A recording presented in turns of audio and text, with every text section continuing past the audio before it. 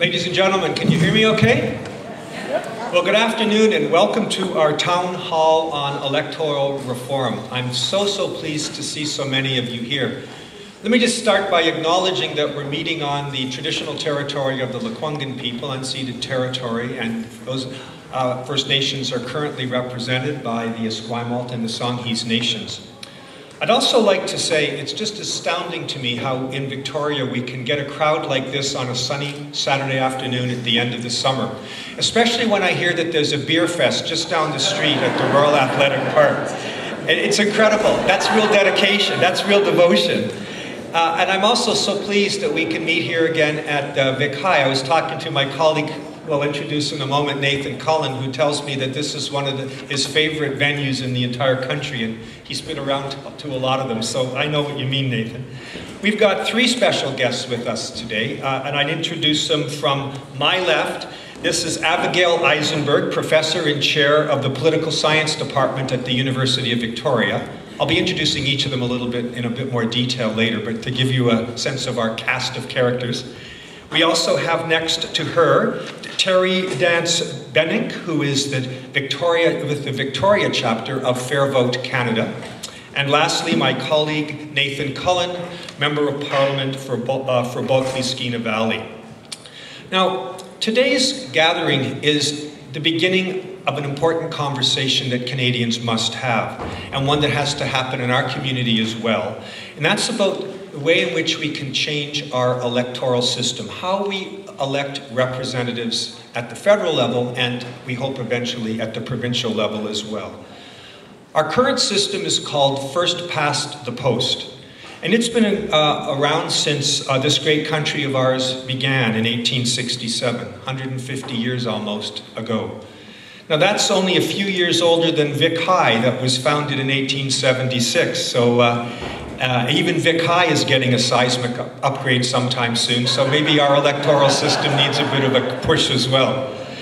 So it's really time, we think, that Canadians come together and figure out if we can put a better system in place to vote for those who represent us. One that better reflects the values and the diversity of this great country, and also reflects the votes of Canada, to make sure that every vote counts, and to make sure that our democratic institutions and local concerns and values are reflected in Ottawa more faithfully than perhaps they have been to date. We want a system as well that is understandable and accepted by Canada and encourages people to vote.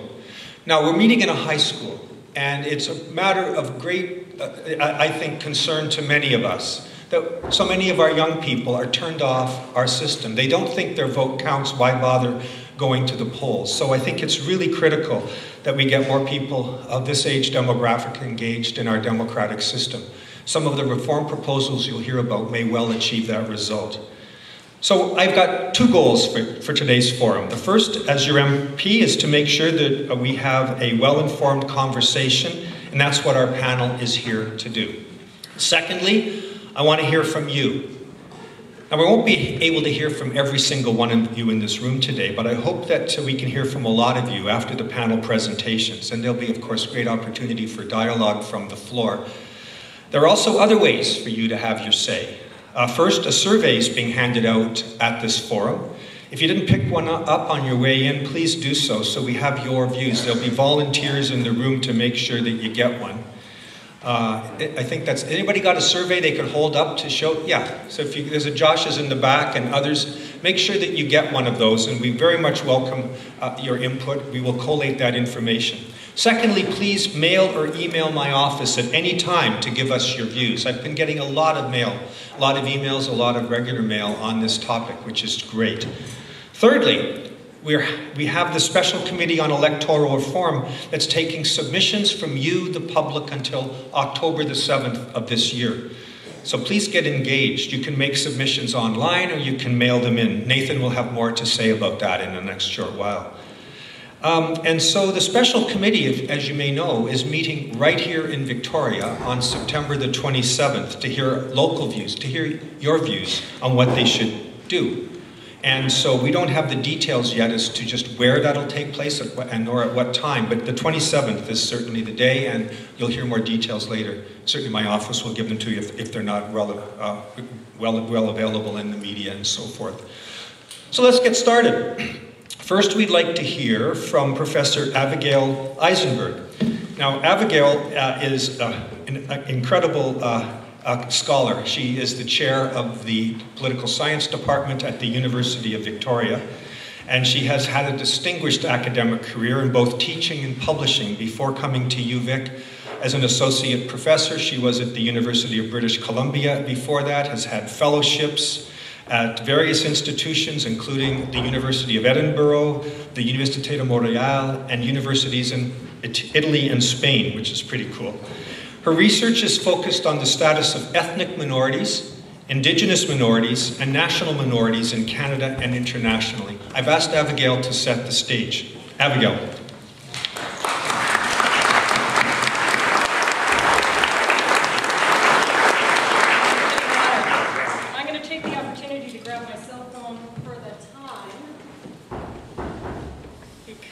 Murray warned me that professors speak in 50-minute increments, and we don't really want that going on today. How's that? Is that better? Okay. So what I'm going to do, or what I think the one way to set the stage is to think about what we're worried about. That is, what is the problem that changing an electoral system is supposed to fix? And so in thinking about that question, which is also a question that the Electoral Commission is concerned about, there are lots of problems we can talk about. I'm going to talk about 3 problems. One you've heard of, called the democratic deficit. The other is concerns people have about maintaining clear lines of representation between voters and the people they elect. And the third is that the system, whatever system that you have, cannot be confusing. It cannot be corruptible. It has to have integrity. So those are the 3 concerns that I think a lot of the other concerns fit into. So let's start with the democratic deficit. You've heard this term, I think, before. It's a term that is discussed widely in Western democracies, in all Western democracies. It usually consists of 2 problems. One is voter participation rates, and the other is the way in which electoral systems can distort there's a distortion between who we vote for and the parties we vote for and the parties that end up occupying seats in the House of Commons or the Legislative Assembly. So let's talk voter participation. Canada has a not such a great voter participation rate. It hit a low about 2 elections ago at 58%. We've climbed up to 68% in the last election, but it's not great. Now, in this respect, if we compare Canada to other Western democracies, we find that, regardless of the electoral system, the participation rates have gone soft. And that is true for systems that are first past the post systems, like our system is. It's also true for systems that are multi-member proportional systems, like New Zealand or Germany have. It's true for all the systems. We see that in some of the systems, places like New Zealand and Germany, which are interesting systems because they have this multi-member proportional system that's favored as one of the electoral systems that we should change to, their voter participation rates started off at rates, what's distinct about them is they start off at 95 and 90%, but they've slowly gone down as well to 70%, 75% in New Zealand. What does that tell us about voter participation? Is there any relation between voter participation and the electoral system? Well, I think the answer is that there is a relation. But an electoral system is not going to be a magical transformation in terms of voter participation. It has to be viewed as an ingredient, that allows parties and political leaders to tap into other ways in which we can encourage people to vote. Now, I say that because when you look at the second problem that's associated with the democratic deficit, other than voter participation, when you look at that distortion effect that some electoral systems have, there is just no doubt that some electoral systems really distort the relationship between the percentage of votes that a party gets and the percentage of seats that a party gets. It is absolutely the case that the first-past-the-post system is the worst in terms of distortion of all the other systems. First-past-the-post ends up having two kinds of problems that if you're a voter, if you voted and followed elections, you are familiar with these problems. One is the wrong winner problem.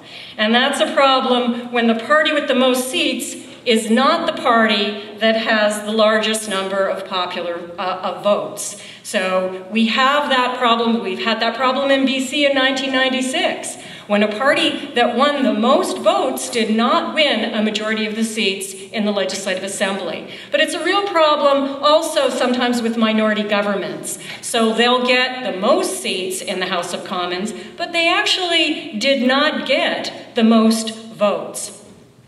That's a rare problem, I must say. It is a problem with first-past-the-post, but it doesn't happen very often.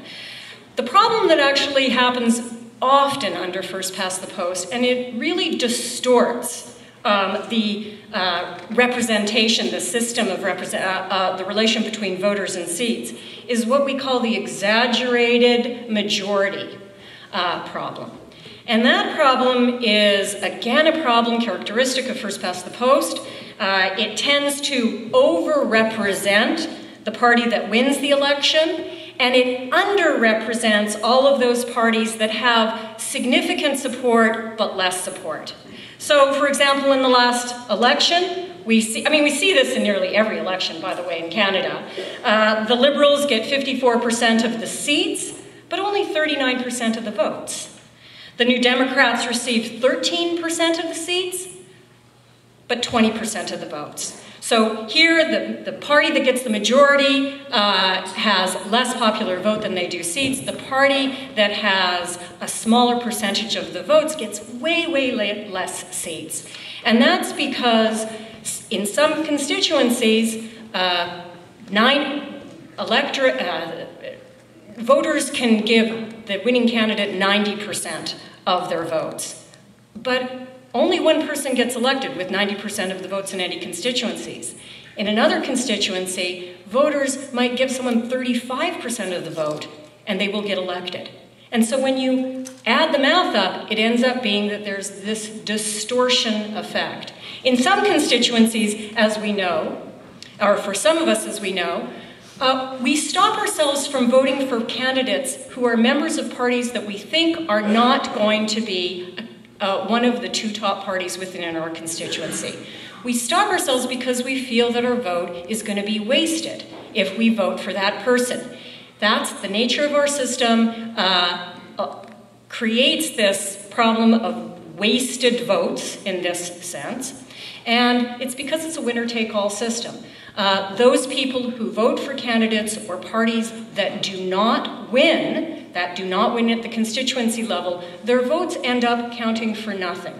And so you have this distortion effect. You have underrepresented parties where people, sometimes millions of Canadians, a couple million Canadians will be voting for a party. They will receive 0 seats in the House of Commons. And in other cases, of course, 35% of us are voting for a particular party, and they're getting 70% of the seats in the House of Commons. So that distortion effect causes a lot of cynicism about especially the first-past-the-post system.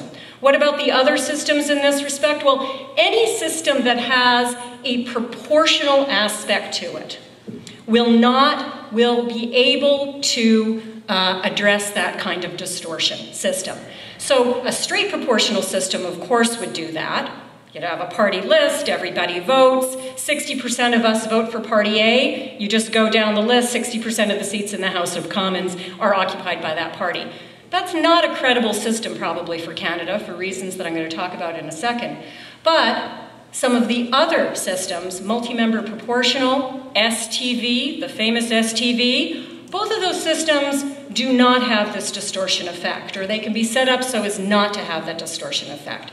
So in terms of, that's the democratic deficit part of the set of concerns. What about the lines of representation, which is the second set of concerns that Canadians tend to have about their electoral system? So representative governments are of course important. You want clear lines of representation. You want to know who you're electing. You want to know who you can call when you have problems. Also in Canada, geography is important. And so it ends up being the case that we're never going to have a system that does not link, or I don't think we're going to have a system, it wouldn't be a good idea to have a system, that does not link representation to our distinctive geographical locations. We're very regionalist, we have differences in the country, certainly along geographic lines. So how do each of these systems do in this respect? Well, first past the post is great in terms of geographic representation. Very clear lines of representation between voters and elected representatives. In fact, the system is designed for that purpose. The problem is that it represents nothing but geography. And it overrepresents geography in a way that causes problems with national unity in this country. So first of all, first past the post exaggerates support for parties in certain parts of the country and encourages parties to focus their energy in some regions and to ignore others. So if you are a party and you have to decide how to distribute your resources, you're going to distribute them within constituencies where you think you can have an edge, where you think you can win. And that means when you have the distribution of 338 seats in the way we do, that sometimes it's just worth your while not to put a lot of resources into particular regions. The Conservative Party is known in Canada to be the party of the West and Ontario because it focuses its energies on winning electoral seats in those constituencies. The Liberals have traditionally been viewed as the party of Quebec, partly because they make sure they can win Quebec and in the last election Atlantic Canada.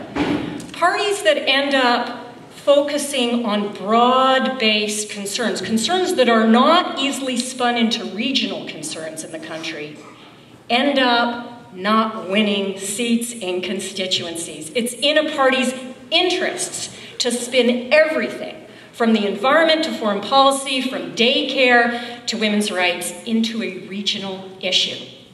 And that is a product of the first past the post system. So because the other thing about that aspect of it, the clear lines of representation, is that because we're all focused on the constituency level and winning these geographical local constituency elections, it discourages parties from nominating candidates who might be risky. And which candidates might be risky? Well, anybody who is not safe and who is not going to be appealing at the local level, anybody who's going to be edged out. A lot of people connect that, and I think rightly so, to the fact that we have a terrible representation of women in our parliament, that in a sense the status quo is to elect men. We do not have good representation of ethnic minorities, visible minorities in our parliament. We do not have good representation of Indigenous people or people with disabilities. And that's because it's a great risk for the parties to end up fielding candidates where they think that just because it's just sort of small prejudices that people have, that those people might be edged out. They might not be viewed as safe. Great example of this, by the way, is in the last elections. The Liberals did not mount more women or ethnic minorities than they have in the past, or at all. But after they were elected, safely away from the voters, at least from the voting box, from the ballot box, they made a big deal out of putting a lot of women and minorities in their cabinet. Justin Trudeau did. And what was interesting about that is that a lot of Canadians were extremely happy that he did that. He got a lot of good press by that, and especially the younger than 35 crowd. So the younger than 35 crowd thought that that was just fantastic. So it's attractive, but it's not attractive to the broad base in the same way. And it's certainly not attractive when that has not been the way in which status quo politics has been followed in the country. Okay. Finally, let me just say something about transparency and integrity, ensuring transparency and integrity. Oh, and by the way, just with respect to local representation, one of the great things about some of these alternative systems, and one of the things I think we should look at, is that some of them retain the geographical focus, but then also have this other focus that allows for non-geographic representation. And certainly that's true of the multi-member proportional system, that it has a non-geographical component, but it also very much keeps to a geographical component. We elect people exactly as we have, and most of the people will be in Parliament if we had that system exactly in the way that they are now. But then there's another question. It augments that with a list system that we get to weigh in on. Okay, so finally, in terms of ensuring transparency and integrity, first past the post is supposedly great. I should say, get a ballot, you know exactly who you're voting for, they're counted very quickly compared to other countries. And in those, that's actually quite important to the transparency and democratic. You don't want to be in a system where you have to take like a political science class in order to figure out how the electoral system works, as much as I want everybody to be taking political science classes. But I think all of the systems can be explained. I don't think that the electorate is stupid. I think we can all figure it out. And to tell you the truth, if we can figure out first past the post, we can figure out any of these systems. But all the systems are pretty transparent and pretty good. Some of them take longer to count, if that matters to you. Some of them offer us more choice on the ballot, if that matters to you. I think Nathan's going to be describing some of these systems, and that actually becomes an important aspect to it too. So with that warm-up, I will turn it to Terry, from Fair Vote. Thanks very much. That's great, Abigail.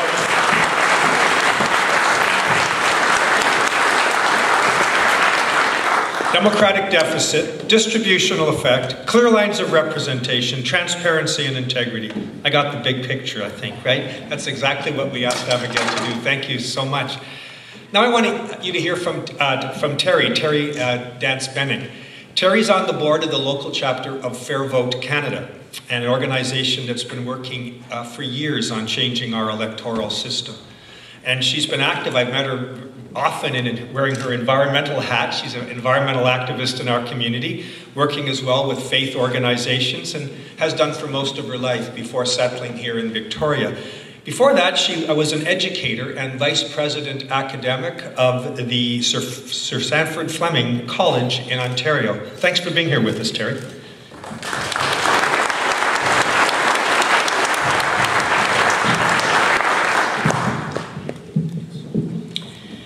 I'm honored to be here today and would like to start maybe a little bit on a different tack, which is I want to share my own personal reasons for championing electoral reform and then conclude with a few highlights from Fair Vote Canada's submission to the Parliamentary Committee.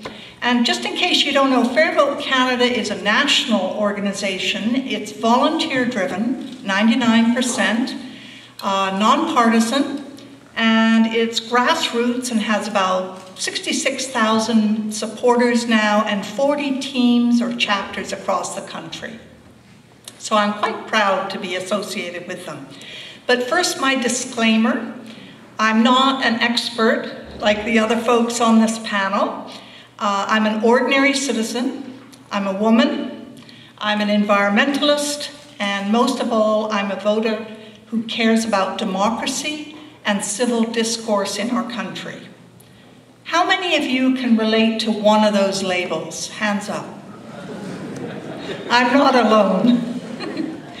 I grew up in the 60s in Ontario, and I was actively involved in the movements for peace, for women's rights and racial equality, as I'm sure some of you were, judging from the number of gray hairs. And eventually, though, I had to earn a living, and I spent most of my life, as Murray said, as an educator and ended up in the college system. And as such, I could not engage officially in political activity. And in fact, if I'm honest, after my 60s activism, I became quite cynical about politics. But since I retired to Victoria 10 years ago with my husband, I've sort of come alive again. You know, that's the joys of retirement. You can be free to be who you really want to be. And so I vote for the best, most qualified candidate, not always from the same party. I voted strategically in the last election to ensure that the incumbent government was not re-elected. But I dislike this pressure. I don't want to have to vote strategically. And I'm sure some of you also feel the same way.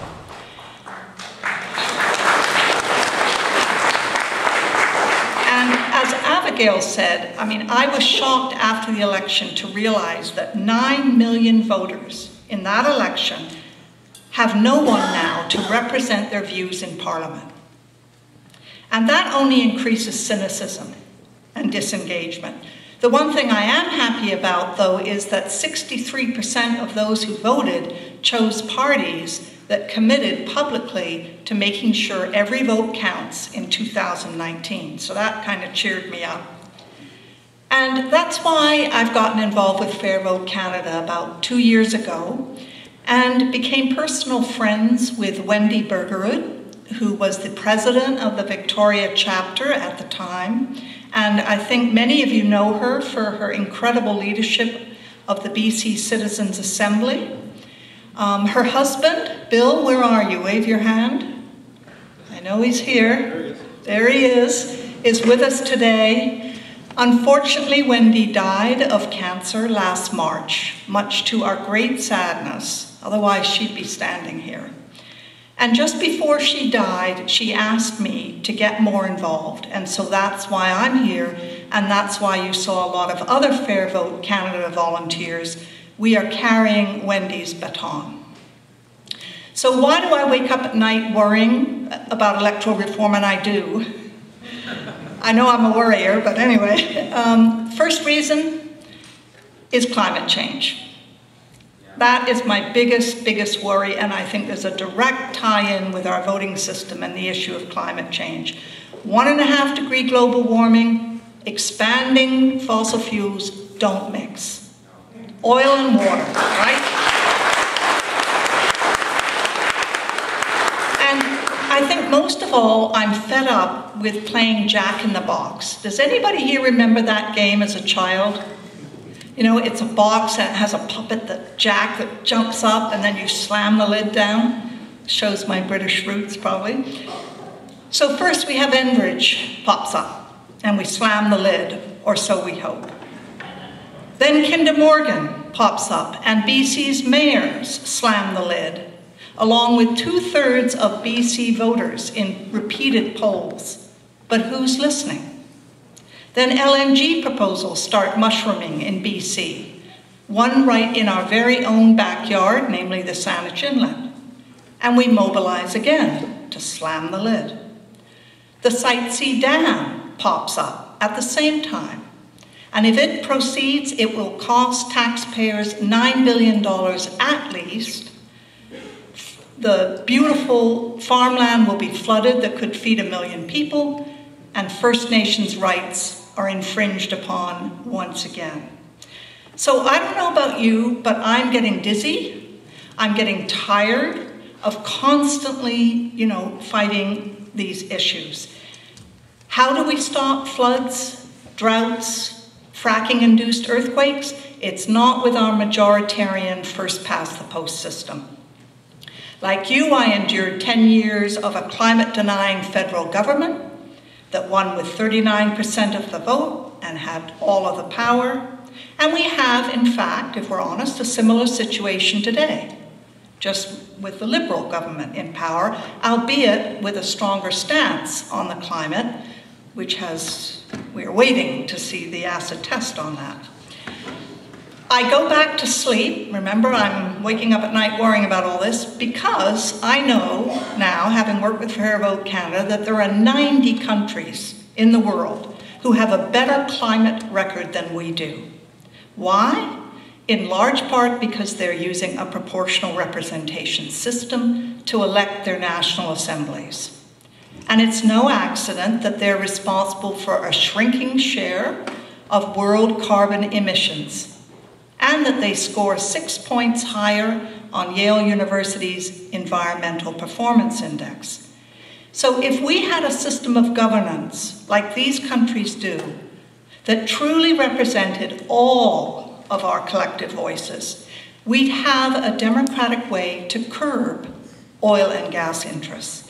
And that's why I'm so keen on electoral reform, because I see it as a long-term solution to recurring short-term crises. It's time for Jack to stay in the box for good. Secondly,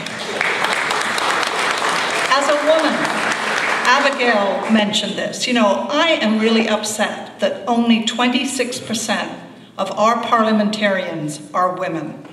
That places Canada 62nd in the world, well behind Angola, Belarus, Iraq, South Sudan, and Afghanistan. I mean, can you believe it? And my heart goes out to all the women that I knew in the South Island that ran for office in the last election, poured their hearts out, and got defeated.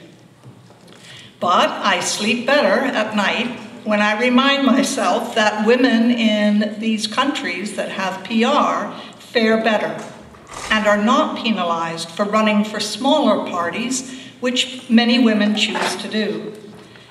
Dr. Joanna Everett, who's the Dean of Arts at the University of New Brunswick, says that if Canada switched to a proportional voting system, our percentage of women would increase by 10% in the next election. If we stick with what we've got now, it will be 100 years before we approach gender parity. And I don't know about you, but to me that's totally unacceptable. Under first past the post, you only get, you only get to vote for one person. And that's part of the problem in a riding. And that person, sorry Nathan and sorry Murray, tends to be white and tends to be male. But they're good champions. But under PR, you can have candidates, several candidates in a district, working together in a team with an open list ballot. So it's in the interests of parties to put forward multiple diverse candidates. And because PR involves consensus building and compromise, I think these are qualities that many women gravitate to more than the aggressive one-upmanship of first past the post. We prefer to give and take rather than take all. And lastly, I'm a woman of faith and hope, and it's not just because I'm a member of Esquimalt United Church and a Buddhist Sangha. I'm drawn to a positive vision of the future, not one of fear and division. The US uses a version of first past the post, and you just look at what's happening south of the border. I mean, I can barely stomach to turn the TV on at night. But we also saw echoes of this in Canada last year and in Toronto. But fortunately, we voted against it. Fear is a terrible motivator. And so again, what puts me to sleep, would you believe, is watching Nathan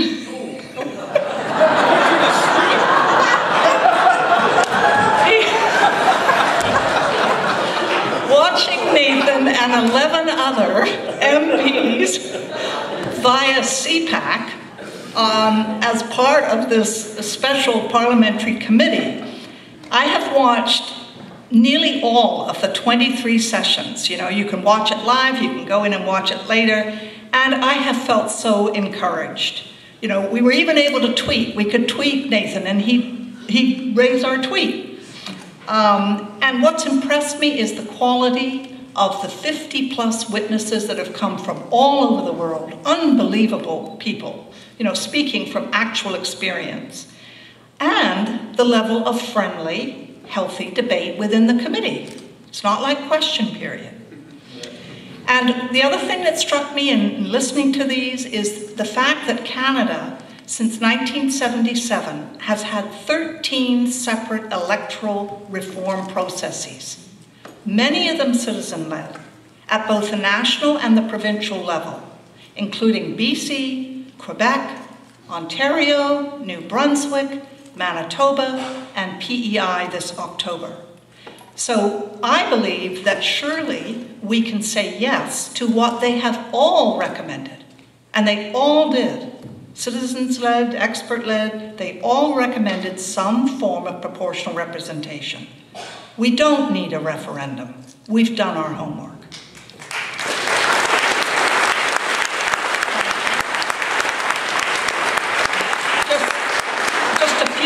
Points on Fair Vote Canada's stance, and you can go to our website and read all about it. We support the 5 principles that our Minister for Democratic Institutions, Murray has outlined. Namely, we want to see a proportional system that's effective and legitimate, number 1, engages voters, accessible and inclusive, has integrity, and guarantees local representation.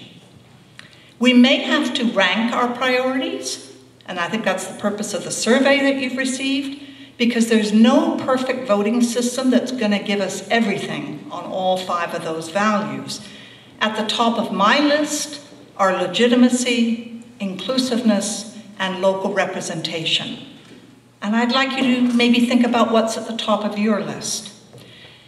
Lastly, people have asked me whether Fair Vote Canada supports one particular version of proportional representation, and you know, your eyes can glaze over when you start talking MMP and STV and AV. And I just want to be clear that Fair Vote Canada has, in its brief, has identified 3 broad models. One is mixed member proportional, that's recommended by the Law Commission of Canada in 2004.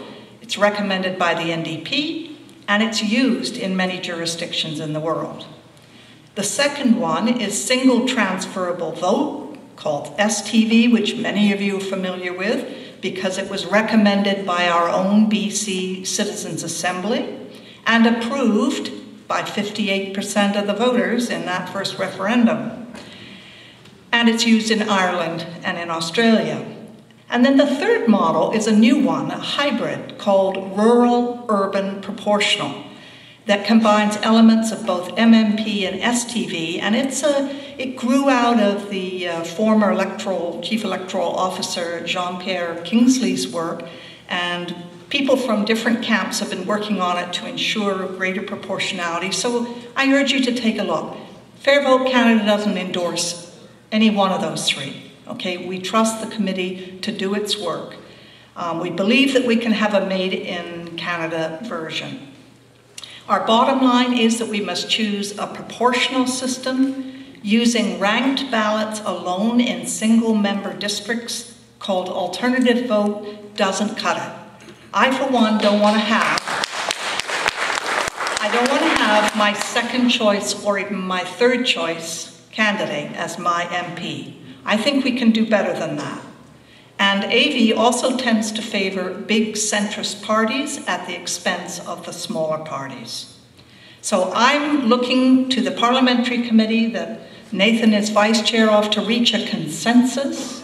I know that's a huge challenge, but we've got to get it. As they listen to the experts, they do all these consultations, and they look at our own history, that they'll come up with a sensible solution this fall. Thank you very much.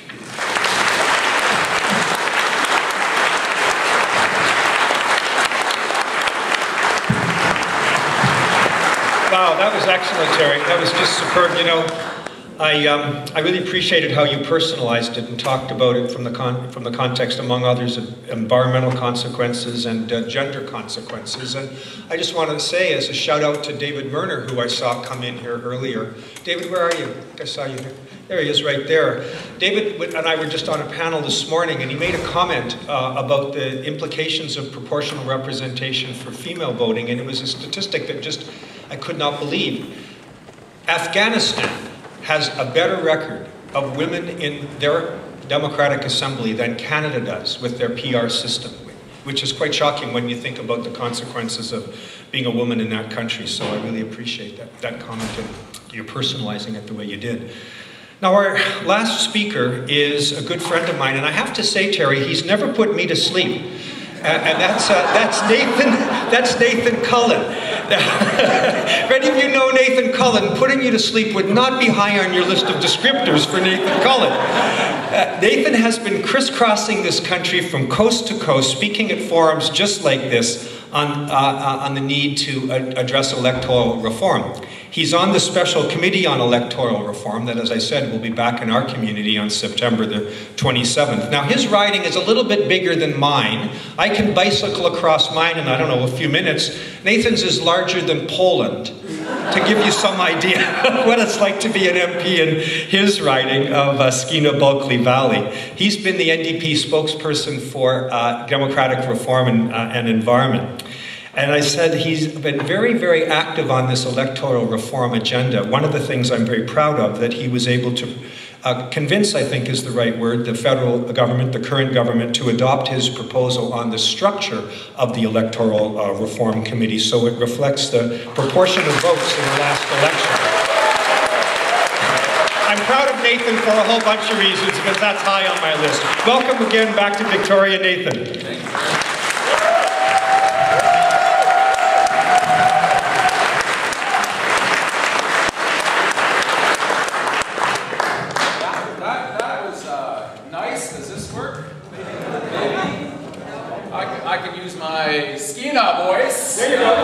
It's working now. Look at that.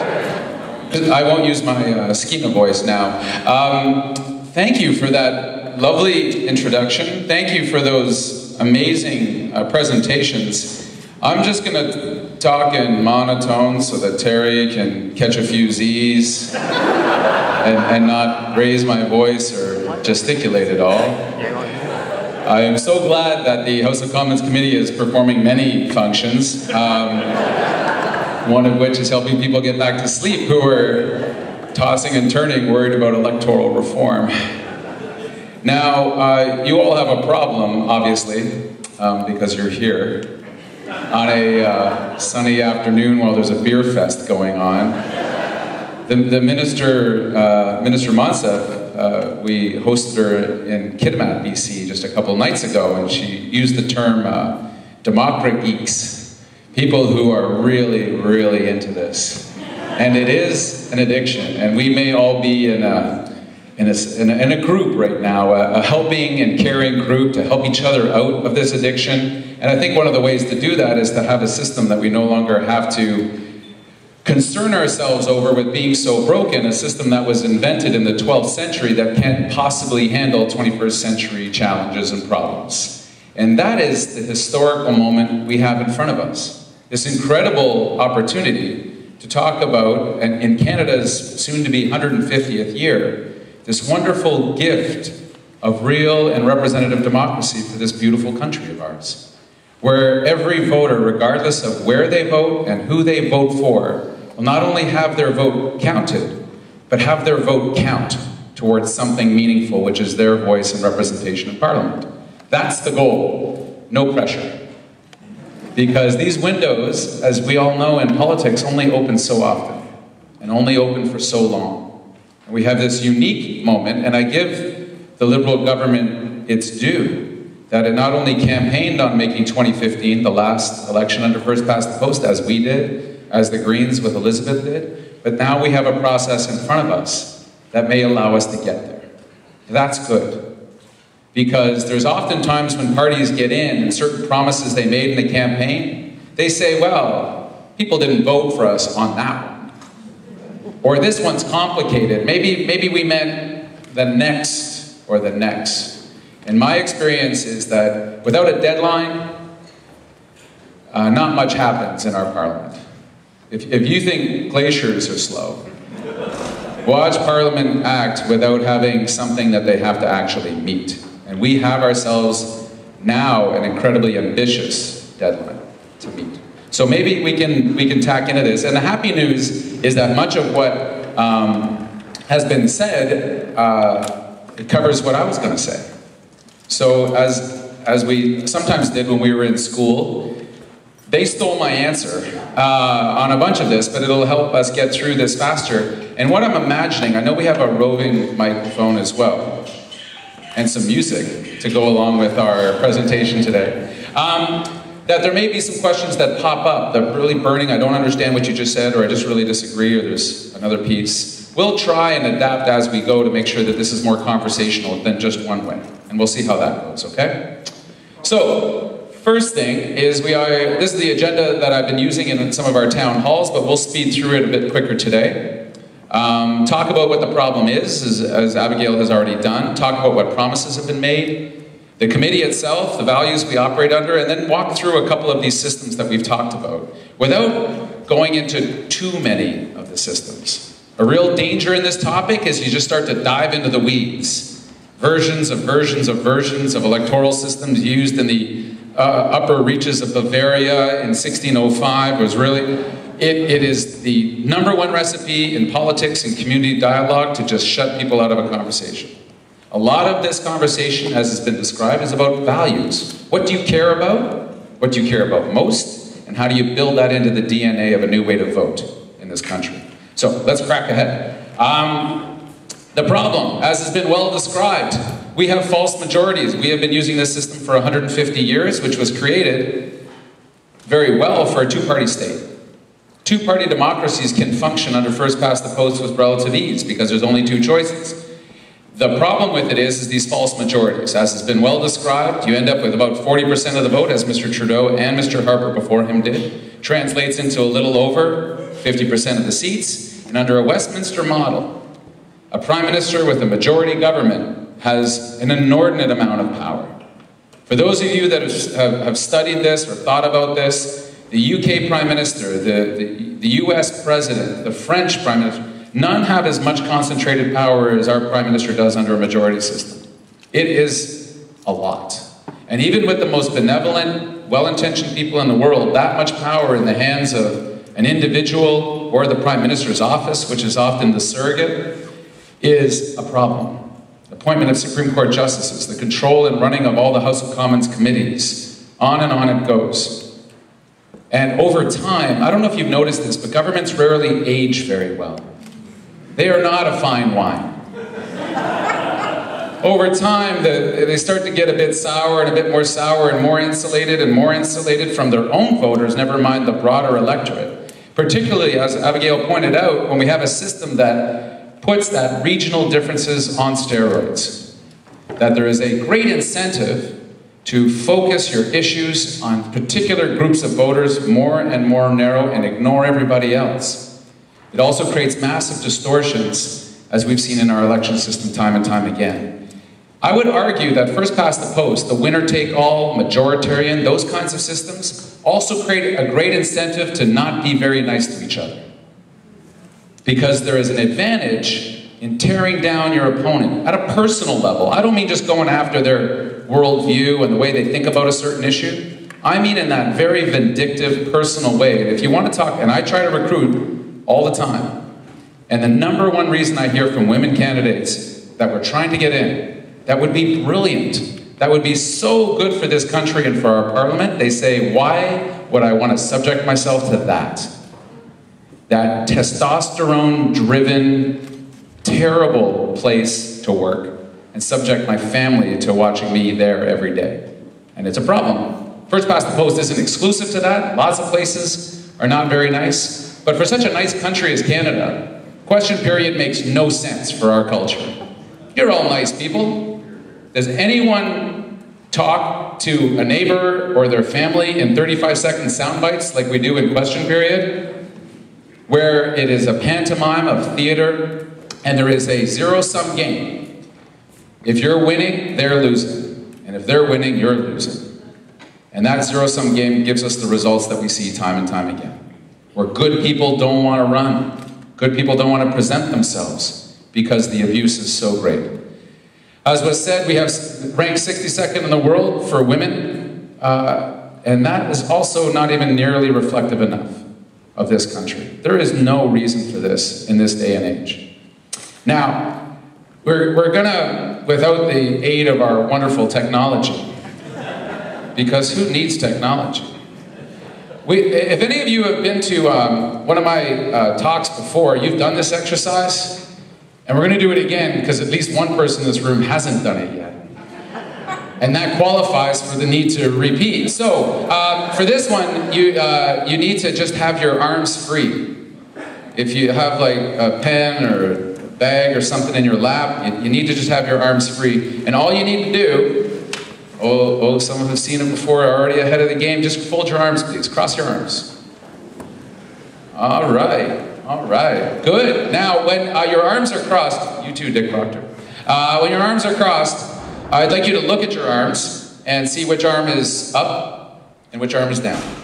You know what I'm saying? Like my left arm kind of tucks underneath and my right arm goes over top. Don't look at your neighbors, you're only going to confuse yourself. It doesn't help at all. Okay, great. Everybody's good? Okay, good. Let that go. Because you look like a very hostile crowd right now. Not falling asleep, but not happy. Okay, good. Now, I'd like you to cross your arms again, but this time I'd like you to reverse it. The arm that was up goes down, the one that was down goes up. Can't remember how. I can't help you. Okay, good. Everybody's settled in. Some have given up entirely. That is so discouraging. Okay, good. You can drop that. Shake your arms out and do that way one more time again. Last time. That way you just did it. The not usual way. Terry, take your time. You're good. Okay, great. What I'd like to know is, thank you. You can put that down now and make me feel more comfortable. When the very first time I asked you to fold your arms, what went through your minds? Nothing? If we were doing a little brain activity monitoring of this room, was there a lot of defensiveness? There was a feeling of defensiveness. How much thinking did you have to do about it before you folded your arms? None. How did it feel? Defensive? Comfortable? Natural. Great. Technical? Oh. Say again? Obedient. Fold my arms? Right, yes sir. Okay, why am I doing it? I don't know, he told me to. Great.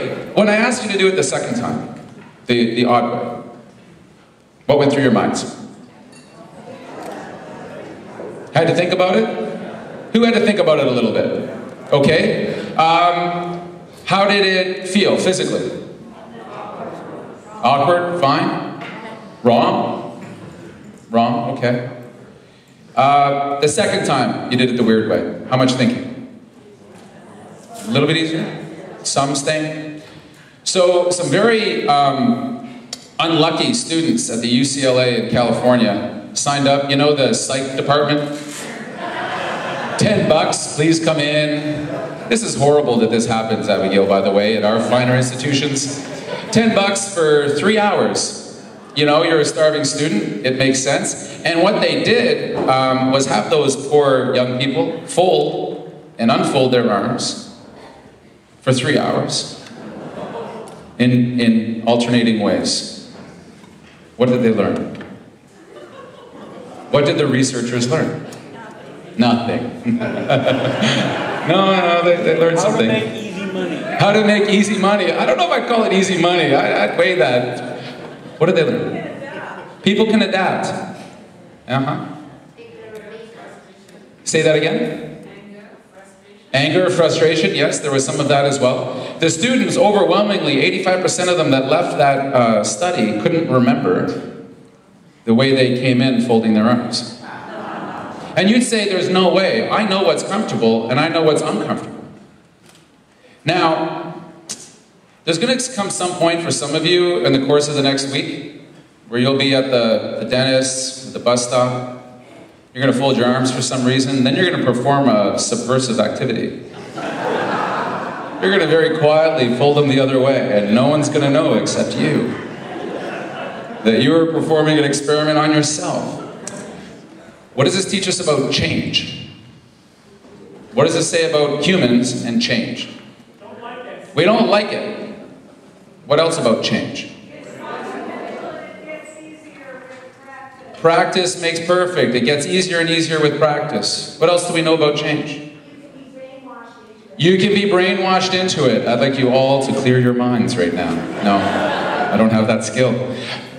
This is true. The reason I like this exercise, and it's a small one, and it's a silly one, but it reminds us, particularly if we believe in change, and virtually every Canadian when polled and asked about change says, I'm open to change.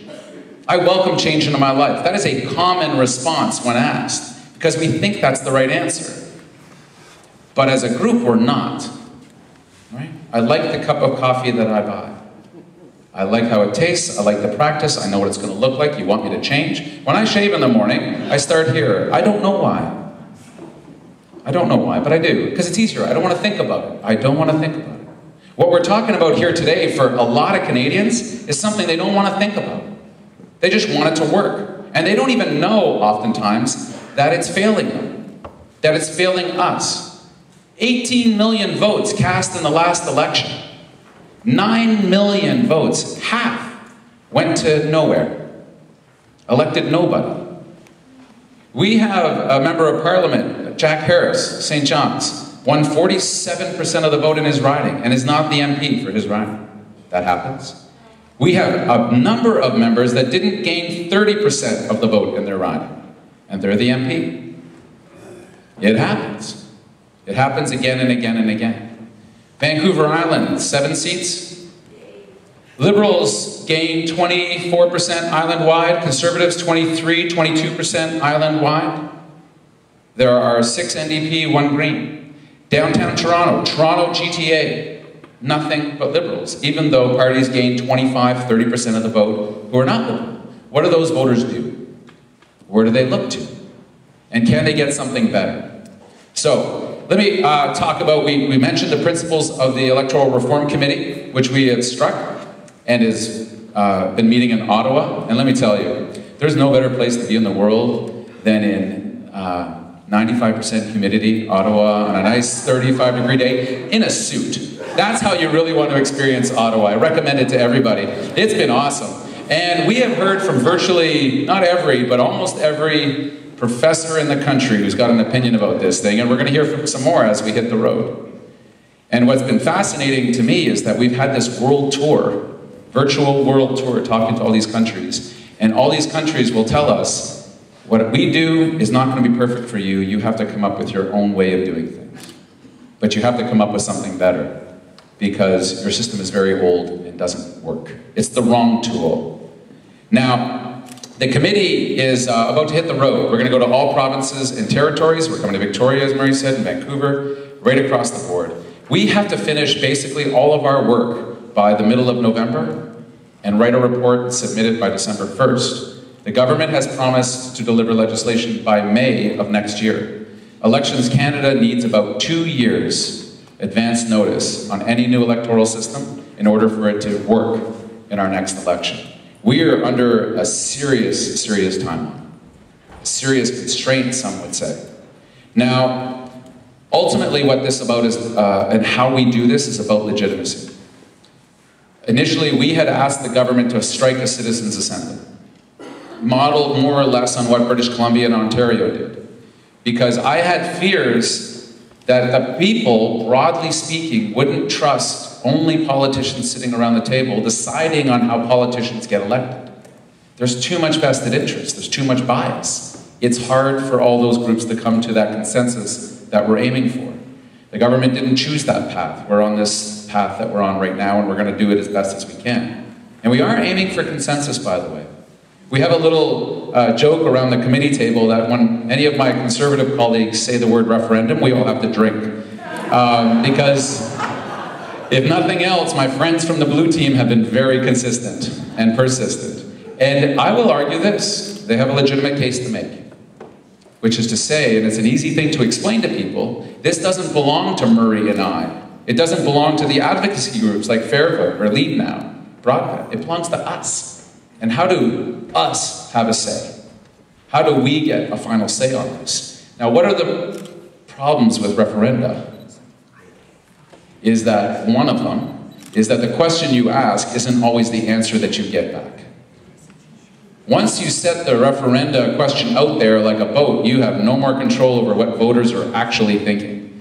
In British Columbia, we had the HST referendum. How much was about the actual tax, and how much was it about Gordon Campbell, a referendum on him, or how he brought it in? Right? And if you look at it fairly and you ask people what they were actually voting on, it's a mix. It's not that pure question. There's no such thing. We have also asked the question of my friends from the Conservatives and others who are advocating, what question would you ask? Because that's important. We've all seen those referenda questions that are so convoluted and twisted that the voter isn't really sure what it is that they're voting for at the end of the day. The third point I would make, especially about a country like Canada, who's only held 3 referenda in our history, is that they're volatile for a country composed like we are. And Chantal Hébert, there's a really great exchange. If anyone watches the national panel that she sits on with Coyne, who's become, I can't believe I'm saying this, one of my favorite columnists, because he is on this. He is on this issue, like white on rice. And one of the commentators, I think it was Althea Raj, said, well, you know, the government might keep the referendum around just so they can kill any proposal that they don't like. And Chantal actually got a little upset. She doesn't get angry too often. She said, this is not a cheap tool. This is something that if you apply to Canada, it has unknown consequences to it. And ask the people of the United Kingdom about what it is to go through a referendum.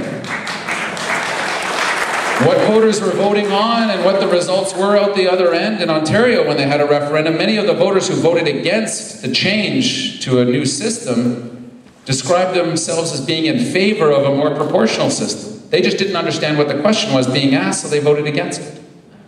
In large numbers. So, you get accused of saying that the voters are ignorant or not intelligent. No, no. Referenda are easily corruptible.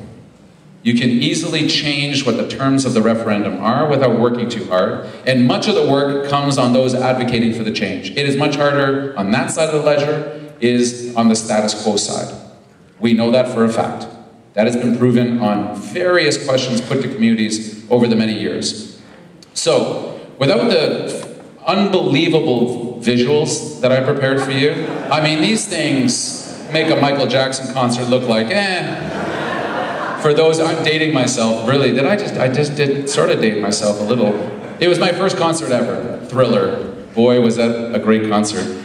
I was about 7 miles from the front of the stage, but all I could see was this shiny white glove waving up front, and that was, I burst into tears. I was 10 years old. It was really good. There's a number of main proposals that are starting to come up, and my intention, and I've declared this to my colleagues on the committee, is that we come up with a proposal that we suggest to the government. That we hear from Canadians, we hear from experts, but I will not happily leave this process with a list of 5 noble values. That we love democracy, and it should be fair, and awesome, and stuff. That will be a waste of money and time. I believe we can get to a consensus, and I believe that consensus should form around an actual concrete proposal that we can hang in the window and show Canadians and talk about what it would actually mean. Because people need to know what this means in their lives. That this affects all of our lives in the way that we vote. Now, a couple of systems that have come forward. STV is probably the one most familiar to those of us that are addicted to this terrible pathology. This is, there's 2 main families, okay? Let's back it up just a little bit, right? There is the majoritarian winner-take-all family of voting systems, and there's only really 2 main ways to do that. One is first past the post, the other is a ranked ballot. It's a first past the post system with choices built into it. First, second, third, and fourth. Let me speak to that system first. It sits in the majoritarian, it's a winner-take-all. It increases your amount of choice, so you don't just get one X, you get a preference. We use it in party leadership races. You've seen this, right? Where probably more so before than the recent ones we've seen, but parties get a number of candidates, and you put your first choice, your second choice, and your third choice. What basically happens is that if the first choice of many people gets 50% or more, they win. That's it, it's over. But that rarely happens. Someone gets voted off the island. The last place person at each round gets chucked, and everybody who voted for that person as their first choice, that first choice vote disappears. Now their second choice is counted. And you count it all again. And in the old days, when we had rounds of voting at leadership races, everybody went back at the convention and it was high drama, and now they're off. Remember the delegates? Where are their delegates going to go? And they all march across the hallway. And I was at the Liberal convention that picked Stéphane Dion. And it was amazing because it came down to Stéphane and Bob Ray and Michael Ignatieff. And the Ignatieff and the Ray camps realized just before that vote that Dion was coming up the middle. He was everybody's second choice. He was like a sentimental favorite. And the camps freaked out. Started yelling at everybody in the room, including me, and I said, I'm not a Liberal, I'm not voting, I'm just... They said, we don't care, get over there. And I said, I'm not listening to you. They were just so animated, and it was high drama, but some people were disappointed. Stéphane wasn't, because it worked out really well. But that's a preferential ranking system. Australia uses it in their lower house. Their upper house, they use an SDV. And what's interesting in Australia is that it's the only place that, there might be others, but it's one of the few countries where they use a proportional and a majoritarian system at the same time. And so you get to compare. And many, many more women, for example, get voted in under the proportional system, 5 times more. End up under the SDV system there, in that case, than they do under the ranked ballot system. This is how it is. It doesn't take care of the issue of false majorities. False majorities are still relevant. It gives voters more choice, but not necessarily their first choice. It's like walking into an ice cream shop and you say, gosh, chocolate. And they go, that's a really great choice, but you can't have it. And you go, okay, vanilla. They go, nope. Strawberry? They go, yeah, that's your first choice. Give me $5. And maybe you're stuck and you're wanting ice cream, so you take the strawberry, but it's ice cream. It's not what you really wanted. Are you going to go back? Maybe, no. Because you also sometimes don't even know going into the ice cream shop whether you'll get chocolate, vanilla, or strawberry. So it's one that Mr. Trudeau has expressed some interest for. If he's named any system, that's the one that he said he likes most. But you can tell it's not necessarily what much of the committee is. Wow. We got hacked, by the way. This is what happened here. I'd like to tell the representatives from CSIS we're doing nothing untoward. You guys are amazing. Let's give a hand for our audiovisual people. Okay, so let's flip through this. No, let's not flip through this. Yeah, okay, yeah. Oh, there we go, there's the problem, there's that. Oh, here's a good thing. So, just to be fair about all those wasted votes, they were wasted quite equally around the political spectrum. There was 25% of Liberal votes that didn't elect a Liberal, 30% of Conservatives, about 30% NDP, 7% Bloc, 6 and a bit for Greens. Those are people that voted for those parties and they didn't win. Okay, let's go to the next one. Here's what's called vote effort or vote efficiency. You hear this quite a bit. In the last election, if you take all the votes cast for a party and then divide that by the number of MPs that were elected, this is what you get. So it shows how efficient a vote is, which is kind of interesting. You're talking about this a bit, Avigail, in terms of concentration of your vote effort. Every 38,000 votes on average elected a Liberal. Another 20,000 it took to elect a Conservative. And a further 20,000 more votes per NDP MP. 82,000 votes to get you a Bloc. And the winner, 603,000 votes to get one Green MP. So 38,000 versus 603,000, you want to talk about distortions, that's a distortion. That's a system that's not very responsive to what voters want. Huh? Because that's completely out of whack from my perspective, and there we are, 62nd in the world. That sounds great. Here's the promise. We need to know that when we cast the ballot, it counts. This is the Right Honourable Justin Trudeau. That when we vote, it matters. I'm proposing that we make every vote count, that the 2015 election will be the last federal election under first past the post, and new legislation by May of next year. So here's the committee, and this is kind of fun, because initially when the government said, we're going to start the process, it was taking some time, and we were getting a bit anxious because we knew tick-tock. We knew we needed some time. They proposed an initial committee proposal that had majority of government seats on the committee. Why? Why did they do that? Because that's the way it works. It didn't matter that they got 39% of the vote, they got 55% of the seats in the House of Commons, and the committees are built on how the House of Commons looks. And one of our young MPs, Daniel Blakey, son of Bill Blakey, who was a longtime MP, sketched out, literally on the back of a House of Commons napkin for me, hey, why don't we make the committee look like how people voted? And I said, Daniel, that'll never work. You're crazy, you young kid, you. And then it did. And so here's the committee. 5 Liberals, one of them is the chair, 3 Conservatives, 2 NDP, 1 Green, and 1 Bloc, all with voting rights. Every MP can vote. And so what does this mean in terms of making decisions? What does this mean? What's the implication of this table? It's proportional. And what does it mean in terms of to get a decision through this committee? What do you need? You need cooperation. You just simply can't have it your own way. It doesn't work. It literally doesn't work. And the amount of off-channel conversations that have been happening just around witness lists and travel schedule and proposals and different models that has been going on has been so encouraging to me.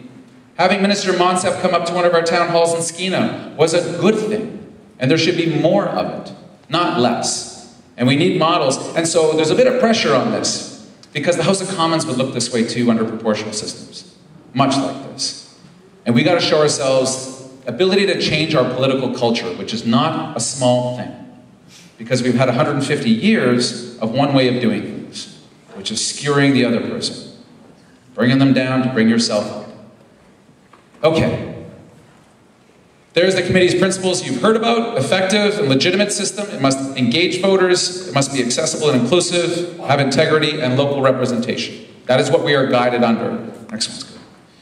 Here's the ranked ballot. I discussed that with you already, used in the Australian lower house. I'm not sure of any other examples of the ranked ballot on a national level. I think that's it. Okay, let's flick it. Single transferable vote. Everybody, I walked through this one. You had 3 ridings. You clump them together.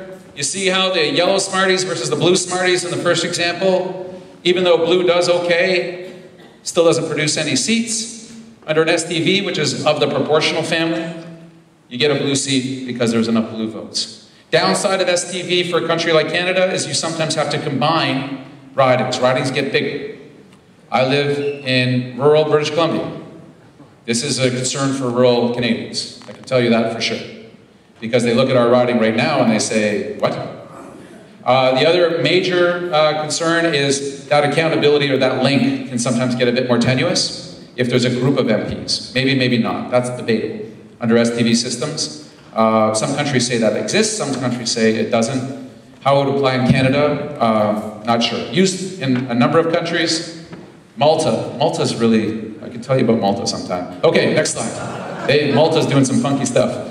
Mixed member proportional, you all know this, we had it explained. Attempting to make the vote count be reflected in the seat count, be reflected in the amount of power. This is about power. This is about having influence. This is about voters voting for something and having it represented in the House of Commons. That's what this is about. Okay. This is a model that came forward. This is the Kingsley model, and this is mocked up by a fair vote in Alberta. This is what Alberta could look like. I like maps. I'm a map guy. I want to see how it's going to look and how it's going to affect my life. So it's a rural-urban proportional split. Here's Alberta with their rural seats mostly staying intact. Maybe growing a little bit, but not a ton.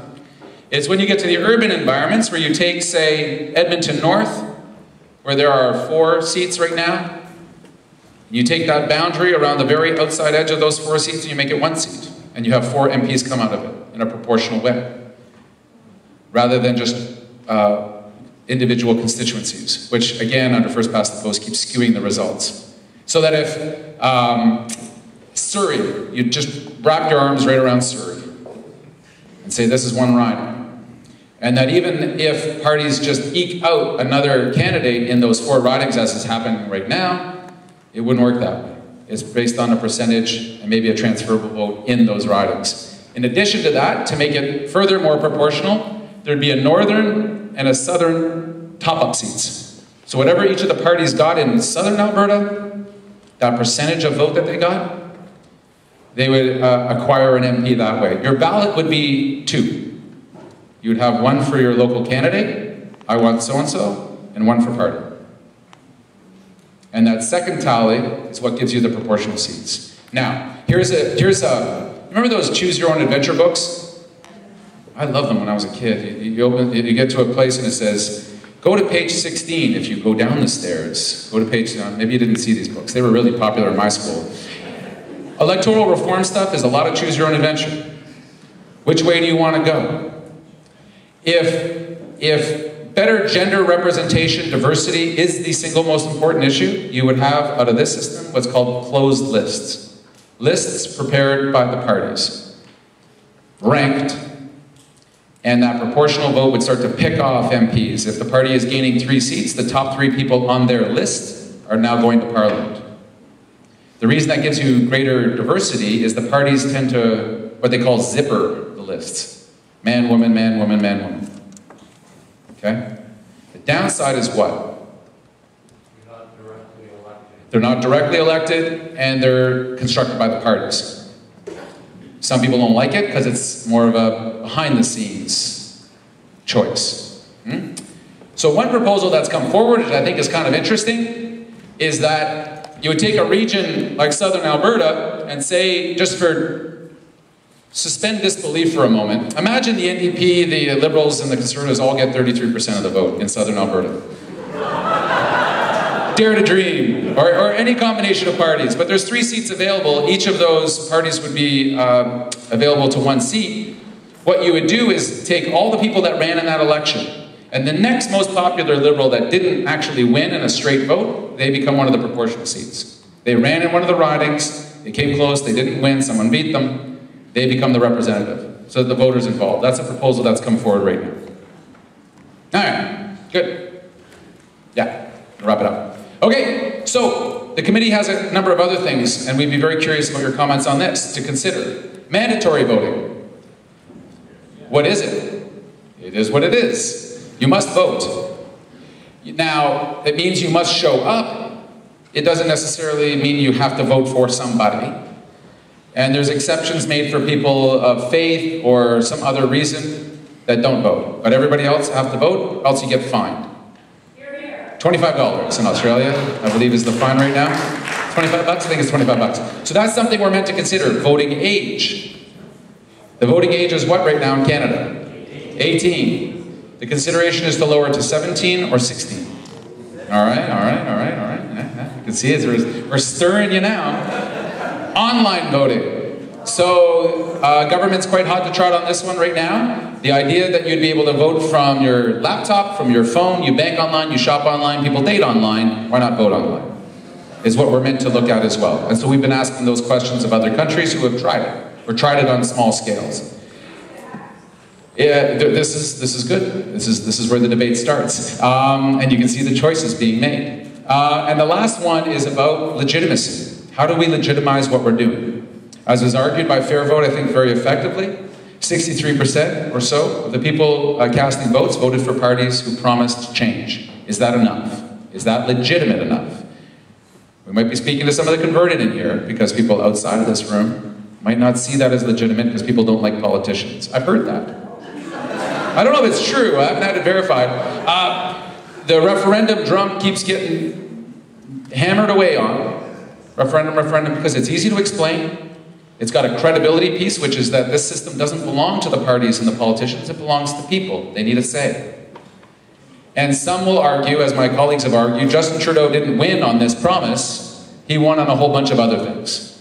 Which is that curious thing in politics. When you like a promise from a politician, you say, that's your mandate, you have to do it. When people don't like the promise being made, they say, you didn't get elected on that. You shouldn't do it. Perspective matters a lot in these things. Another proposal that's come forward is to run a couple of elections and then give people the choice, whether they want to return back or go ahead with it. This is the last thing. The idea being, as we demonstrated a little bit with change, is that people resist change. As we talked about a bit before, referendums, you often get an answer to a question you didn't ask, and there is a natural tendency not to want to change things. Because what will we hear from a lot of people?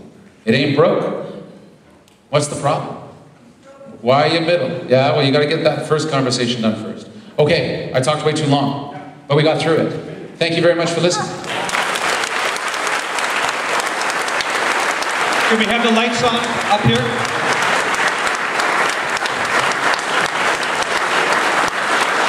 I don't know about you, but I found that pretty inspiring, and I don't know about you, but it kept me awake most of the time, Nathan. Yeah, most of the time. Yeah, it was pretty good. So, it's your turn, and I'm glad to see people already lined up with the mic. We also have a roving mic. Is anybody, who's got the roving mic? There's Ben there with the roving mic, and if those of you are uncomfortable coming forward, no problem, just put your hand up. I'll try to make sure I get a mix of and match of the people both at both places. What I propose is, given the number of people and the interest, is we have 2 or 3 questions, and I'll ask people to get a pencil out, all 3 of you, and we'll make sure that we handle them in a group so we can get more of you heard. I'd really like you to please be willing to keep your questions short, and it's not speeches, so we can hear more people and have more response from the panel. Now, I was asked if Gary Holman, MLA, is here. Gary, are you here? Gary, I think I see you in the back. Gary, did you want to say a few words first about what's happening in the province of British Columbia? Gary Holman is the opposition critic for electoral reform and the MLA for Saanich North and the Islands. Maybe you could just give us a tiny soupçon of what's happening provincially. Thank you, Murray. Sorry for being a little bit late. I was at the Pride parade on Salt Spring. 10,000 people, 3rd largest Pride parade in British Columbia. So that's why I'm a little bit late. Just quickly, and I'm afraid I'm going to be a bit of a contrarian here, given I suspect most people aren't supportive of the referendum. So we, as the official opposition, have proposed to put electoral reform back on the table. But at this point, our view is, because of the 2 referenda that we've had in British Columbia, which have produced somewhat contrary results, the last one going down 60% to 40%, and not necessarily for all the right reasons either. The advocates say that the 2nd referendum that failed so badly, there was a reason for that, and I agree with them. So I don't want to get into I think we can approach it in a way that we maximize the chances of a referendum succeeding here in British Columbia, including the voting threshold being 50% plus 1, and we also believe that the question needs to be generic. Murray, just one other thing I want to mention for British Columbia, and all of this is in place federally, which is the dire need for election finance reform in British Columbia. So we need to take big money out of politics. The concerns about undue influence there. Political donations from corporations and unions are banned at the federal level, and that's what we as official opposition propose to do in British Columbia, as well as place a limit on personal donations to remove the concerns around big money affecting politics. All of that is in place federally, and that's where we need to go in British Columbia. Thank you. Thanks so much for the work you're doing. And thank you. Nathan, congratulations on getting the committee to actually represent voter preferences in Canada. Thanks very much. Thank you. All righty. Yes, sir. You're first. My name's Ken. A couple of comments before I ask a question. I'm so pleased that consensus is the objective of the committee, and I'm even prepared to lower my expectations a bit so that going forward we'll have nothing but improvement. That being provided we can stay away from the referendum thing, which just proves first past the post is one-sided. has there been any discussion about the ability of the anti-reform people to be able to use PEI and the Constitution to disrail this whole thing? Sure. Okay, that's it. And then my second thing is, I noticed a total absence of any comment about the most undemocratic thing in Canada, the Senate. Thanks so much. Freya. Oh, hi. I like the idea of having a proportional system that separates the vote for your local representative from the party vote. I know so many people personally who had to make that choice. It's a source of great angst for a lot of people, so I like the idea of a two-vote system. The other thing is, I'm a little disappointed that the committee hasn't done any advertising. There is a void out there that's being filled with misinformation and all this talk of referenda, so I want to know when they're going to start advertising. For example, when and where is this meeting of the Electoral Reform Committee next week? Well, in fairness, that last one, we don't know yet. They haven't got the venue, exactly. But you will find out on that one. Okay, with the roving mic, is there anybody who wishes to use that, or should I continue to go to this mic? Oh, but maybe you can go back one if you wouldn't mind, so we can make a bit of a mix here. That gentleman. Oh, there you go. Thank you very much, and I'm delighted to hear that the committee is really starting to work, or is working as well as you're describing, Nathan. I have to confess that I'm a recovering political scientist, and one of my concerns about a lot of the PR systems is that they set the percentage for representation so low that when you get a very complex minority situation, you have very small groups of people who have incredibly large influence on how a coalition government comes together and how decisions are made. So my question is the committee really looking at this? And have you looked at the experience in other countries in terms of where you set that percentage so that you don't get real splintering of Parliament? Okay, now to the answers. Or attempts. So let me start with the last first. This is about the floor, just so everybody understands that most proportional systems have a floor at which a party has to get a certain percentage of the national vote before they start to gain some of those proportional seats. Mistakes have been made in the past where the floor was set at 2% or something very low, and you get this tail wagging the dog effect, where very, very small parties in Israel, for example, start to run Israel's entire foreign policy to, I would argue, sometimes disastrous results. The number gets thrown, we have discussed this, the number that gets thrown around is 5%. Some people have advocated for us to go higher. Part of the problem with that is that will, I would suspect, get interpreted if we just go to 7 or 10%. There's one particular party that rarely gets that threshold. Anyone want to name that party? Greens. And it might be seen by some, and it could be argued that way, that the committee was trying to skew the system to keep Greens out. Others have argued that if that percentage was there and the floor was decent, and we had a good system, more people would vote their conscience and vote what they wanted and vote Green more often and get to the 10% threshold. But that's why 5 is thrown around quite a bit, is that it is a number used around the world. It may be too low, it may not. We'd have to do some modeling. Real quick, advertising. The minister has a $10 million budget. We have almost no budget as the committee. We have a budget to travel. And it ain't cheap, by the way, because we're going to like Iqaluit and stuff. One of the things that we're urging the minister to do is start to prepare things that Canadians can actually see. Some of these basic sort of tools to understand what it is we're talking about. It hasn't happened yet, but I think it's coming. Constitutionally, I've never seen this before. We had every constitutional expert come in front of us and say what we're doing, as long as we don't change the proportion of seats coming out of the provinces, is entirely constitutional. We do not need to go to a constitutional process with the provinces and territories in order to pass electoral reform. Unless you start to muck with PEI and how many seats they get in Quebec and how many seats they get as a proportion of the country.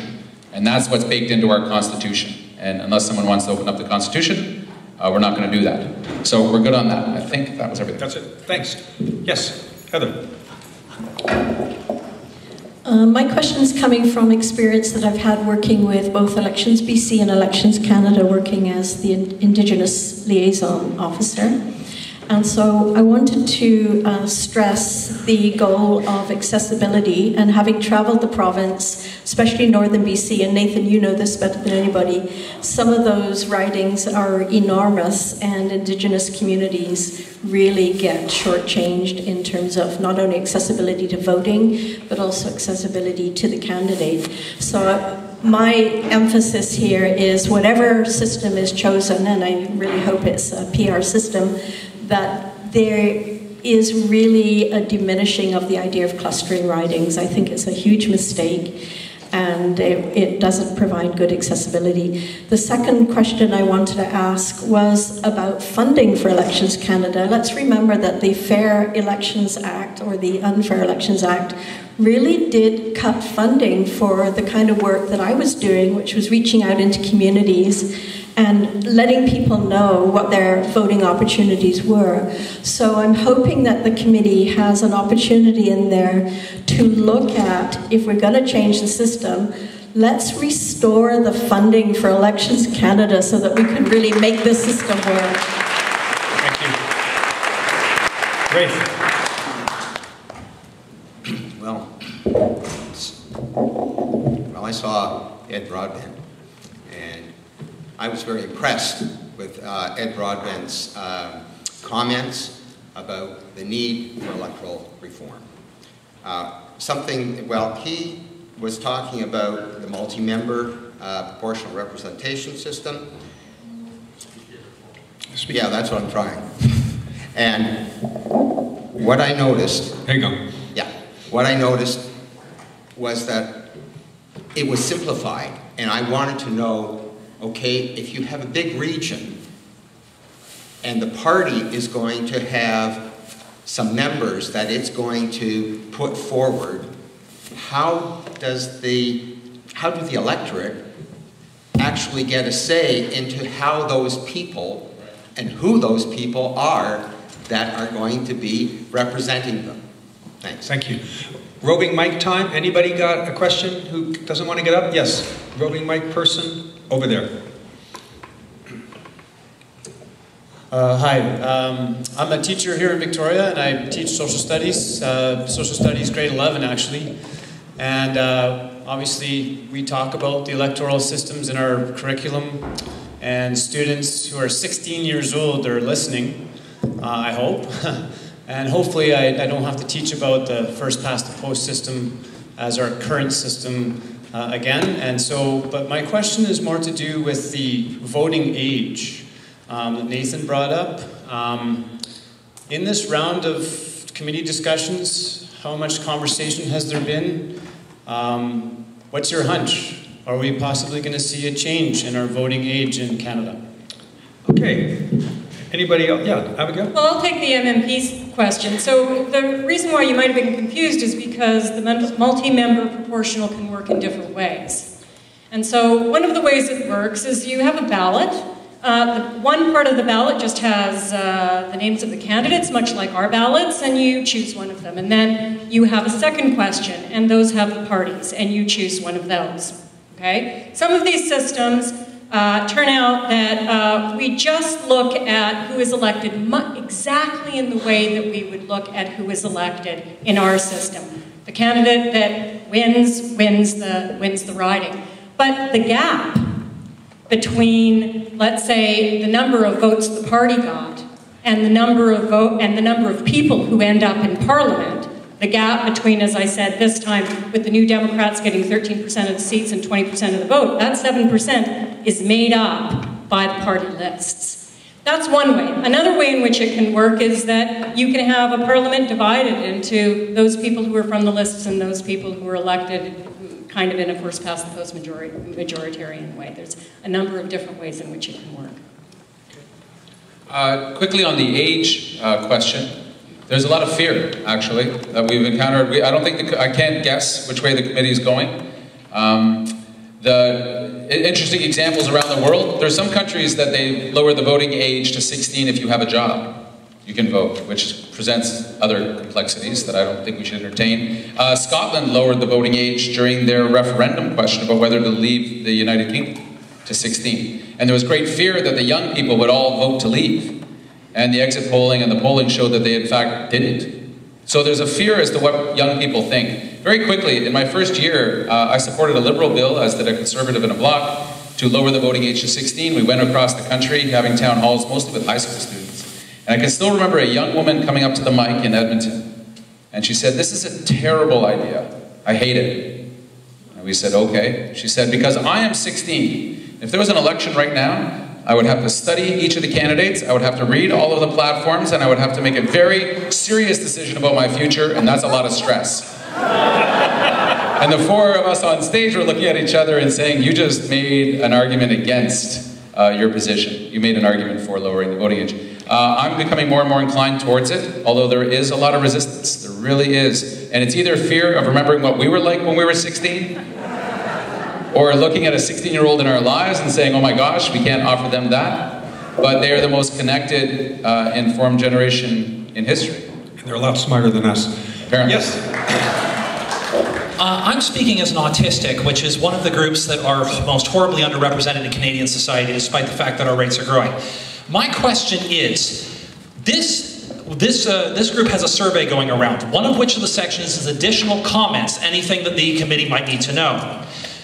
If my understanding correctly is that the federal elections and the provincial elections are effectively a poll as to who we're putting in power.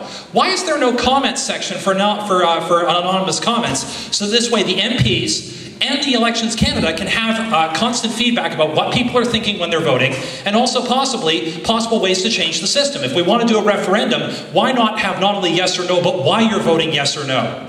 My second comment is that I've also had a paper recently published which addresses a large number of the issues listed here, as well as some others to Canadian politics. Murray, I believe you have a copy of that paper. If you could pass a copy to the other three through your office at a later time, as well as my further amended proposal on putting these comment sections on the ballots. And if anyone wants to know more, feel free to find me outside after the show. Thanks. Okay. Yes. Thank you. The committee's mandate says its consultation agenda must focus on, quote, strengthening the inclusion of all Canadians in our diverse society. I was wondering if Nathan could comment on how the committee is engaging low-income and homeless Canadians as part of its consultation process. Thank you. Good question. Yes. Thank you. Yeah. It's very likely that the result of proportional representation will be a minority government. Now, I think a minority government can be very good, but our tradition in Canada is that it's second best, and it lasts 2 years. So my question is, are you doing anything about educating the Canadian people and the politicians about how to run a minority government? Thanks. Okay, one more, and then we'll go to the panelists. Yes, please. This question is very hypothetical. If 16-year-olds were given the right to vote, would it then follow that they would have the duty to fight for their country? All right. Duty to fight for their country. Do you want to start? Or maybe, Terry, do you wish to jump in on this one? Okay. Okay. Looks like you got it, buddy. Okay, Abigail, can you do it? Great. I mean, just on the minority government, the proportional representation giving minority government, I actually don't think that Canada is going to go for a pure proportional system. And if we look at the systems that are mixed, proportional, and first past the post, which is the multi-member proportional, which is probably the kind of proportional system we would end up going for, those systems are incredibly stable. In fact, the huge success story in the history of electoral reform, the recent history of electoral reform, is New Zealand, that went from a system that was first past the post in 1996, changed to multi-member proportional, did it through a referendum, interesting enough, 3 referendums, and a really smart way of doing referendums. So if we're stuck with referendums, it's worth taking a look at what New Zealand did. And what they have is very proportional, completely proportional system, based on multi-member proportional. They also have stable governments. They don't have a huge spike in their participation rates. They don't have massively more women in their parliaments, but they do have a lot of the things that we're looking for. And I think that what that system shows really, really vividly is that the electoral system is not a magic bullet here. That you have to have so much more going on in order to get the kind of inclusive representation. Someone mentioned homelessness. You have to have parties who are willing to put those people up. And parties that are willing to put women up. And parties that are willing to put ethnic minorities up. If you don't have that, it doesn't matter if you have a straight proportional system. You are not going to get more inclusive representation. Yep, sure. To the comment idea, I'll very much want to read what you give to Murray. It's an interesting idea. This is what we're looking for, is as we innovate, when we're going to open up the hood and get into our electoral system, this is the great chance to do some innovative things like giving voters another way to express themselves. In terms of low-income homeless folks, what we've asked the committee to do is that when we go across the country, to at least invite, if not folks that are dealing with life on the street, but the advocates who are working with people who are having life on the street, as to make sure that whatever we come up with becomes more accessible. And let me just make a little pitch for coalition and cooperative government. That I think last time this thing really was, how can we say this? It was presented by the government as somehow unconstitutional or unethical. I like the idea of sharing power. I don't think any one party has all the ideas and solutions to the challenges, and we just gotta go, I think we gotta go right at this, because in the last 20 elections in Canada, under first past the post, we've had 9 minority governments. And under our system, there's actually an incentive to bring those governments down. Whereas under proportional systems, the incentive is to keep the government going, because there's no reason to bring the government down if it's gonna give you the same results again.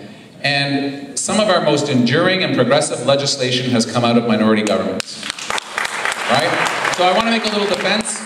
Employment insurance, healthcare, the flag, a whole bunch of really good things came out of when parliaments had to work between the parties together on an idea that they eventually had to share together. And I think that's very much a Canadian value that we should present. Thanks, Nathan. Yeah, Marion.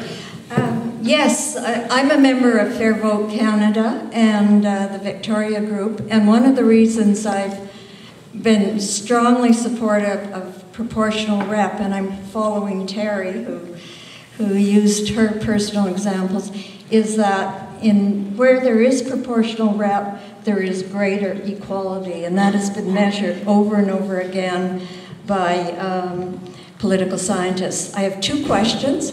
One is for Murray. When we talk about mixed member proportionality, we talk about a list of people that are in a party. How is that list going to be formed? And the second question I have is for the audience. If you like proportional representation, do you know that you can get this postcard from Fair Vote, we're out there, that you can sign and send to the committee? Thanks. Thanks, Marion. Yes, sir. We're going to do a couple. We're going to do the same thing if we can. Get through this list here. By the way, we've got to go. Leave around 5. I'm going to get someone on the roving mic, but then we'll finish this list of people who are here. And then, by the way, I want to make clear that we're going to stay around at the front for a couple minutes. If some of you who aren't anxious to go to the mic would like to just talk one-on-one with some of the panelists, we'll arrange that as well. Yes, sir. Just as an aside, Mr. Cullen's comments about how well minority governments have worked, I would remind him that those minority governments were elected under the majoritarian system we have now. So one could argue that was the system was working. But I have a question about referendum. My own personal view is that it's such a significant change that I think that parliamentarians should not be making that change on their own. I think that it should be put to a referendum. But my question is, when I look at your presentation and the timeline that you've outlined for putting in place a new electoral system for the next election, given the time that it would take in order to do all of the things that you've described, is it even realistic to consider a referendum? Is it worthwhile putting that up as a consideration. Right. Is it a real consideration given those timelines? Good question. Okay, we'll come to that. Excellent. Yes, sir. My question also touches on the referendum point. There's a lot of things, obviously, that the committee is discussing and what sort of system is going to be proposed and whether or not it's going to go to referendum and all these different matters.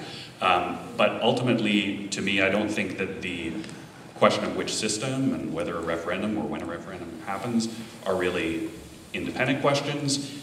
As we saw with the BC STD stuff, the specific system that's proposed in a referendum might have a real impact on the result. And I prefer to see even a compromise, a more incremental change, something that's not the perfect system that maybe we would love to have 50 years from now, proposed if it had a better chance of actually passing in a referendum. Okay, I would just like to end with a plea as a software developer, someone who loves online banking and filing my taxes electronically and all those things.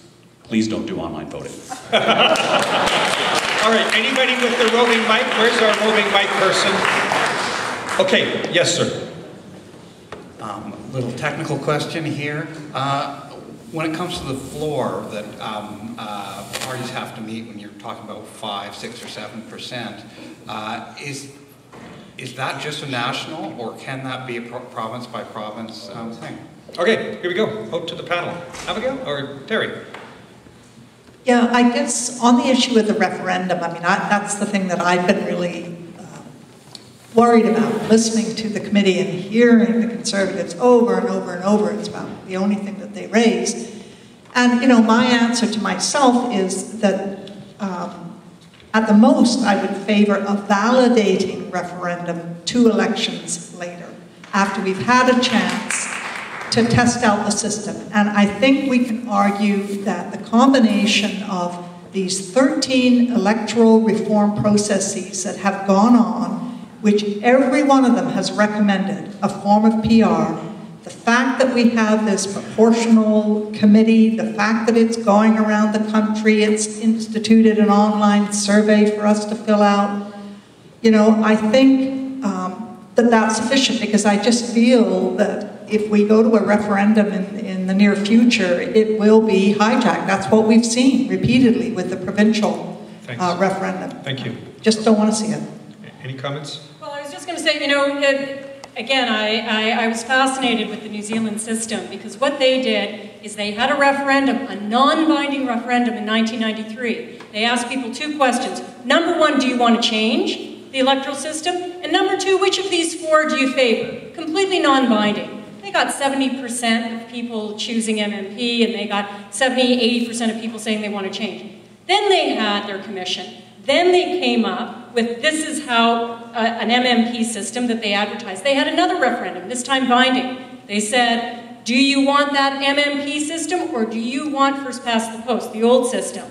People roundly endorsed the change. And then, years later, after 2 elections, they said, do you want to go back?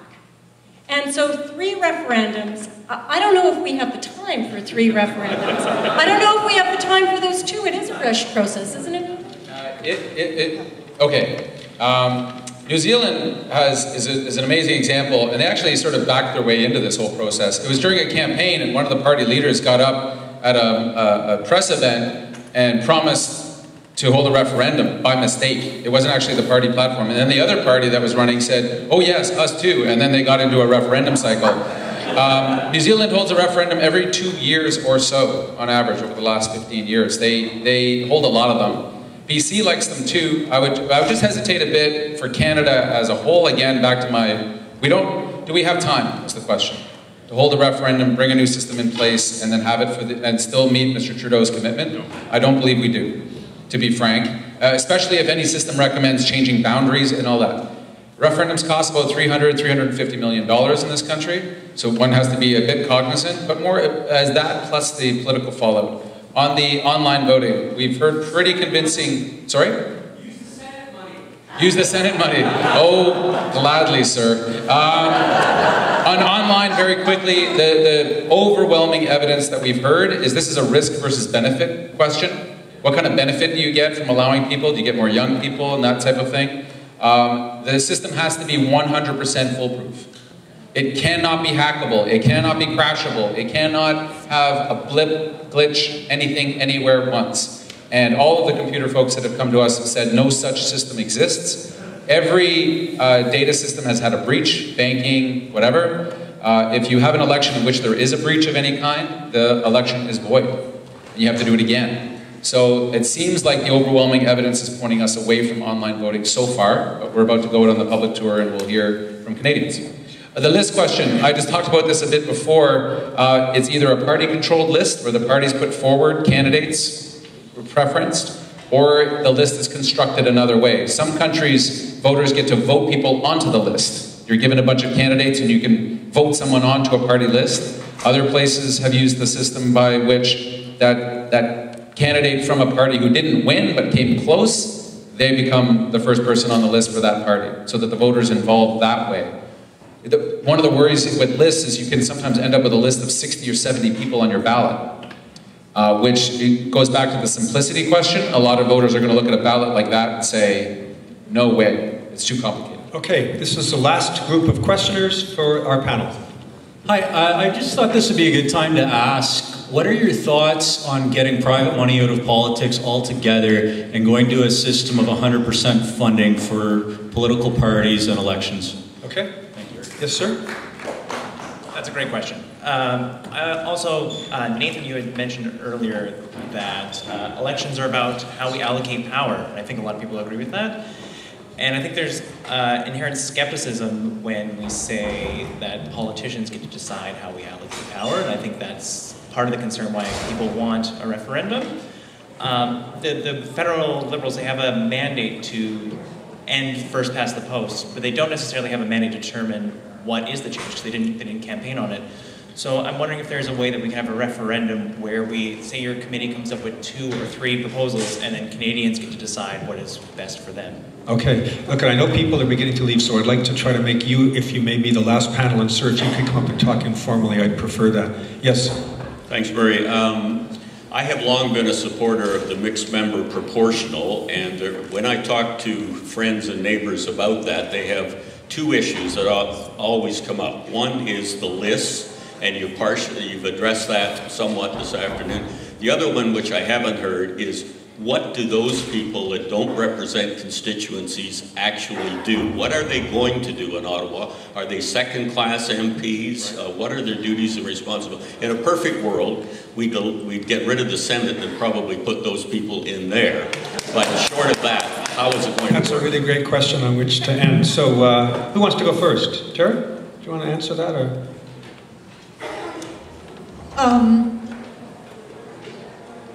Will it be second-class system? On the issue of 100% funding for elections, I totally support that. I think that would be wonderful. I don't know how realistic it is, but I really support it.